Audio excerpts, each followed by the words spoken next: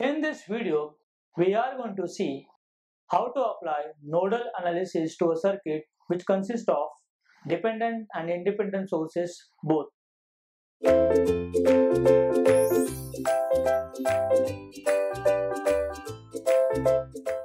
in this problem, we are having independent as well as dependent sources present. So we are having two independent current sources, two independent voltage sources, and one voltage controlled voltage source, which is a dependent source, and controlling voltage is the node voltage V1 only, and we have to get node voltages V1 and V2 in the circuit. So we have marked node V1, V2, this entire thing is a V2, and a reference having a potential 0. Let's mark the current direction. As we discussed, we always give a priority to a current source, maintaining its current direction as it is, and for remaining we can give any random current directions. So let's give the current direction for the 20 ohm like this, for 5 ohm like this, for 2 ohm in this manner, and for 10 ohm also a downward.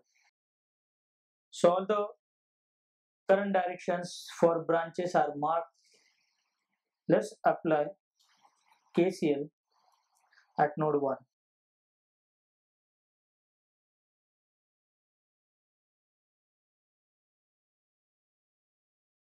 Three branches are meeting. Out of that, one is the incoming current with a constant current source 2 ampere.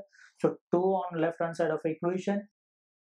For this branch current, it is starting with a V1 ending on a reference, and in the current direction the voltage is changing its polarity from plus to minus, which is a voltage drop, so minus 20, and the resistance in the branch is 20 ohm,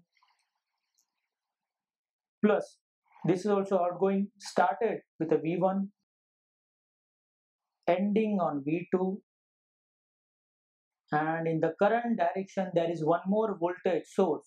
Though it is a dependent, still we have to count plus to minus, so it's a voltage drop, hence minus, its value is 0.5 V1, and the branch is having a resistance 5 ohm. So in the end we are getting an equation like this. Let's simplify.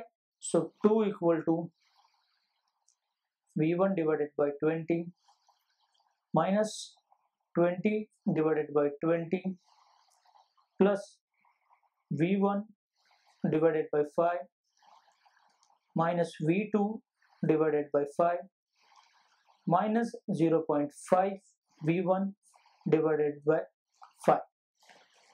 So after simplifying, we will get a final equation as V1, the coefficient is 1 by 20 plus 1 by 5, 0.5 if I consider as half, so 1 by 2 multiply with this 1 by 5, in the end it will be minus 1 by 10 plus V2 coefficient is minus 1 by 5, and constant on this side was 2 already present. 20 by 20 is minus 1 over here, will come on this side, so in the end the total constant is 3.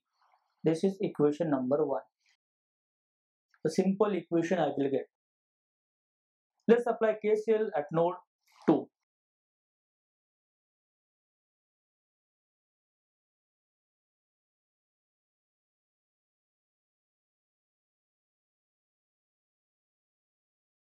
Here 4 branches are connected to this node.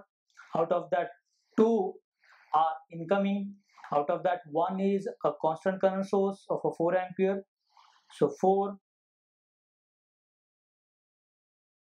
plus this is also incoming current. Already we have written the equation as V1 minus V2 minus 0.5 V1 divided by 5, and outgoing currents are V2 minus 0 divided by 2 plus V2 minus 0 in the current direction, voltage is dropping. So minus 40 divided by resistance is 10. So upon simplifying, 4 plus V1 divided by 5 minus V2 divided by 5 minus 0.5 V1 divided by 5 equal to V2 by 2 plus V2 by 10 minus 40 by 10. So let's club all coefficient of V1 together. So it's a 1 by 5, and already we have taken this as minus 1 by 10. So here also minus 1 by 10 plus V2 over here minus 1 by 5. These two terms come over here, becomes minus 1 by 2 minus 1 by 10. Here minus 40 by 10 is minus 4. This 4 will go that side. So minus 4 minus 4 will become minus 8 as equation number 2. You are having two nodes, so two equations are required. We have got two equations. After solving these two equations, you will get V1 as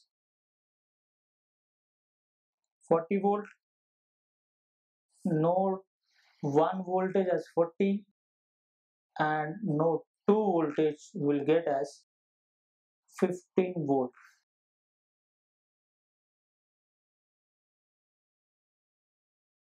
This is the answer. Thank you.